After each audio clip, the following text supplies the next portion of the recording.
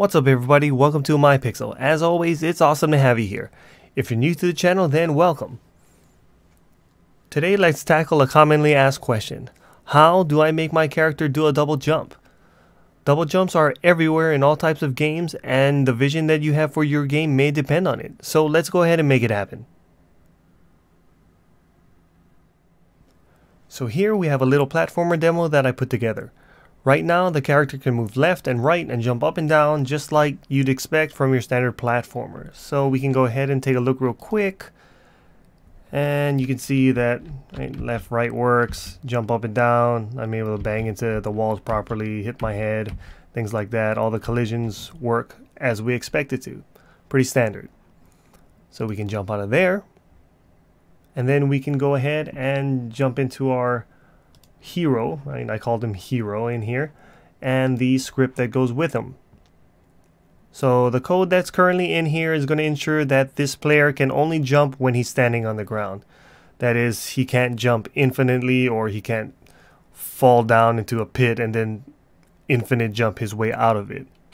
So we have things like here, if we press the space bar, then we're able to jump if our on-ground variable is true. We set our on-ground variable to true if is on floor is true, and we set the on-ground variable to false if basically if is on floor is not true, then it's false. So if it's false, then we set the on-ground variable to false. Now some of you may recognize this code from the platformer tutorial series. For those of you who don't recognize the code or don't know how it works, then you may want to watch the Godot 3 platformer tutorial series that's also on this channel. That'll get you a better understanding of what we're doing here today. If you watch up until about part 4 in this series, you should be able to understand most of the code that you're seeing here right now. So you can see here that I'm using the on-ground variable to track if the character is on the ground or not. Now, while this variable is not necessary in this current implementation as it is right now, featuring only a single jump, it will eventually become necessary when we do the coding for the double jump. So we want to make our character double jump, triple jump, or maybe even more. For that, we're going to need some kind of variable to track the number of times that we've jumped. So if we go back up where we're going to declare our variables, we can create a new one here. We'll call this var jump count, and we'll set it by default equal to 0. Now that we have our variable, let's go ahead and find where we want to modify it. We can go down into where we hit the space button and it makes the character jump. So we're going to do this a little bit differently. So let's just go ahead, we can comment this out for now, and then add our new code. We just leave this old code commented out just in case something doesn't work and we need to get back to something that we know works and test. We have it right here and we can re-enable this very quickly. So what we're going to do here is we're going to create an if statement. We're going to say if jump count is less than 2, then we want to add 1 to our jump count variable. We also need to make sure that we actually do the jump. So the velocity.y equals jump power is the same thing that you see up here. And then we'll go ahead and in the same way that you see up there in the commented code or the code commented out, we're going to set the on-ground variable equal to false. Now let's go down to the is on floor check. So if we're standing on the floor, we want to set, or we want to be able to do the full double jump again.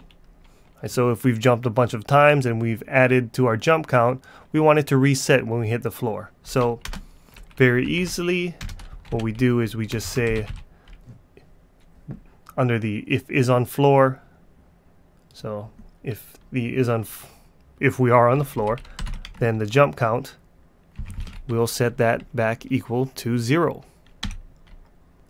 If not, then we're in the air, and then we're just going to do all the things that we would usually do. So let's run our game and try and test it out.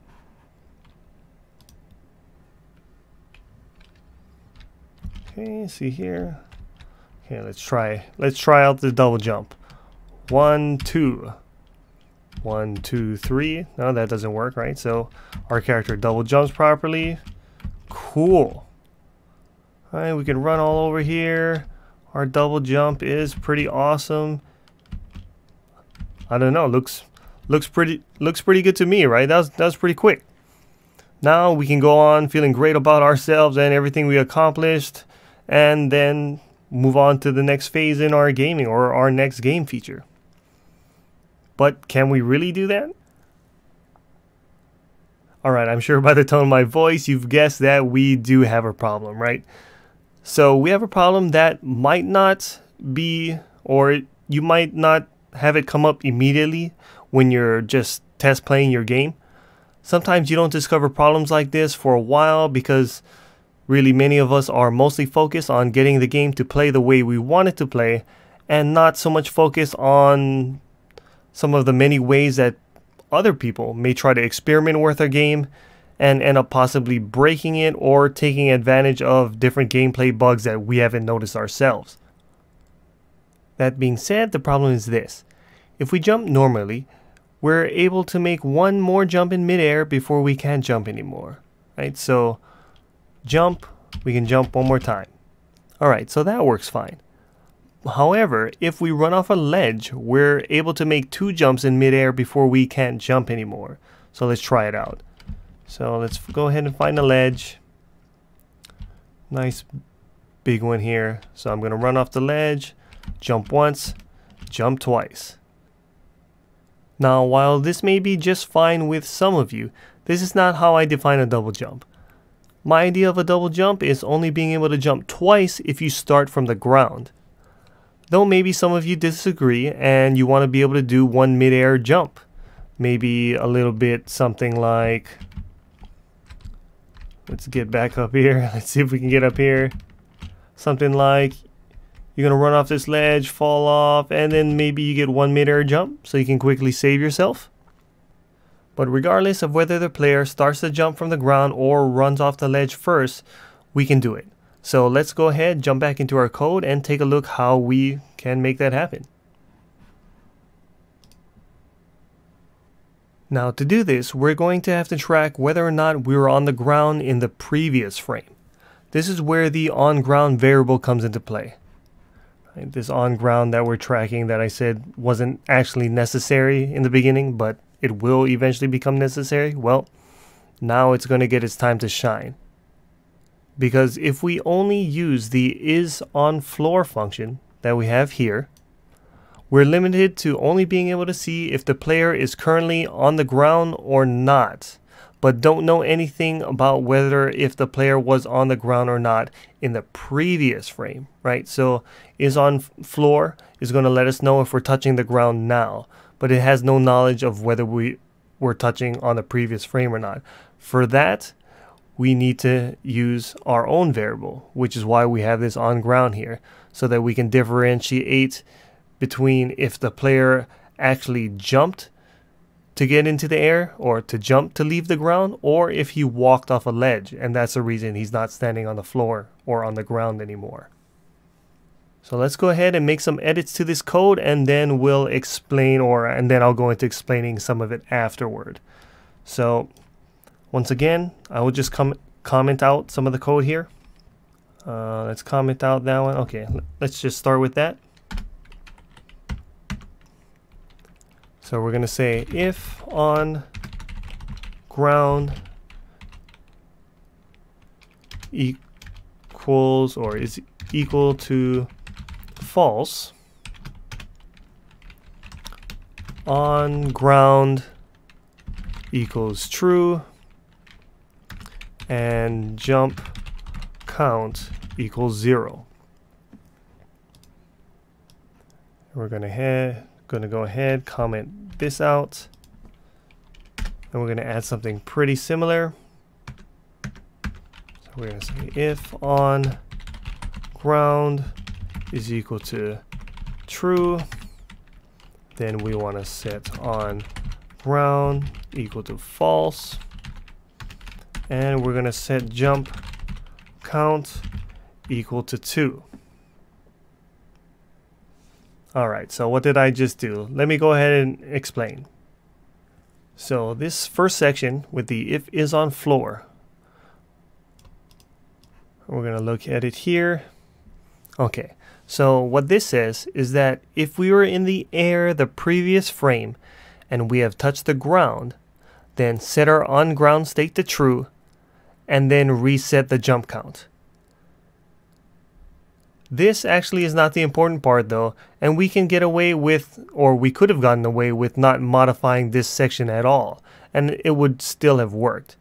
But now that we have this, the code is more optimized because now we are only setting the on ground and jump count variables once when we come out of the air and we finally land on the ground, and not every frame that we are on the ground, right? So as it is right now, this bit of code is only going to get triggered if we were in the air before and we finally landed on the ground. Before, if we just had it like this, every single frame when your character is on the ground, whether he's standing or running, this bit of code is going to keep on executing. It's not a big deal and you probably wouldn't notice it any, but I would like to say that this version of code is slightly more optimized. Now that aside, the important part is what is inside of this else block. So if on ground, or our on ground variable, is true the previous frame, and now the is on floor check says we're not on the ground, right? So this says we are on the ground. Else is basically if we're not on the ground, then we must have walked off a ledge. This is because we set the on ground variable to false when we jump before we do the is on floor check. So that's up here. When we jump, we actually set the on ground equal to false. So if we jump, on ground will equal false before the is on floor check. And this if statement here will not be able to execute its code, right? Because on ground is equal to false. If it's false, then nothing is going to happen here. If we walk off a ledge though, then the on ground will still equal true right before the is on floor check, and the if statement can execute its code. Right, so if we jump, this is going to equal false, nothing's going to happen. If we were standing on the ground and then we fell off the ground, as in we walk off the ledge, then we would have had true all the way up until this check. And because it was true, then we would be able to execute this code. So then we have the jump count equals 2 here. Now what we did here is we just set the jump count, we set it manually to the maximum number of jumps that we were going to let our player jump in the first place. So in the beginning we just decided we're going to give our player a double jump. So that's 2 jumps. And you see here if jump count is less than 2, then we can still jump. If it is equal to 2, then we have to stop jumping. So what we did right here is we effectively made it so that we can't jump anymore. Let's go ahead and test it out.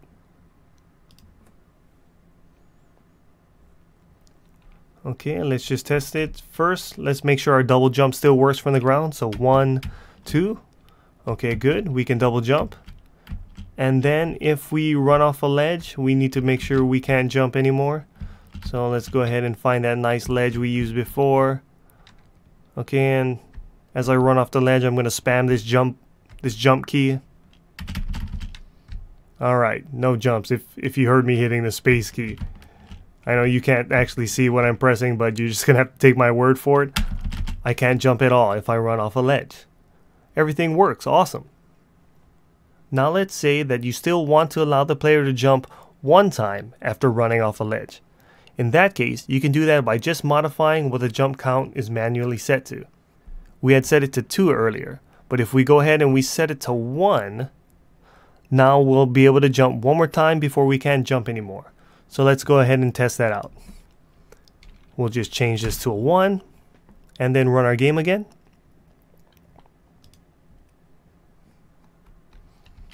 Let's jump over some things just because we can. We'll double jump up here. And there you see that?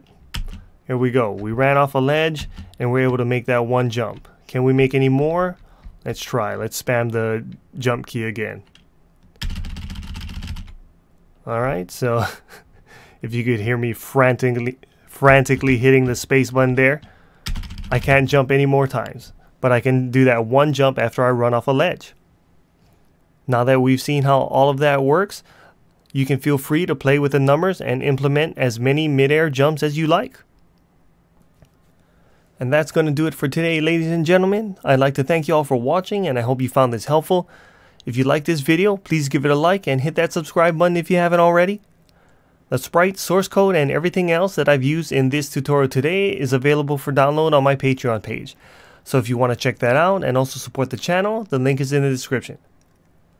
And with that, we're going to call it a day. So thanks again to everyone for watching, and I'll see you in the next one real soon. Take it easy.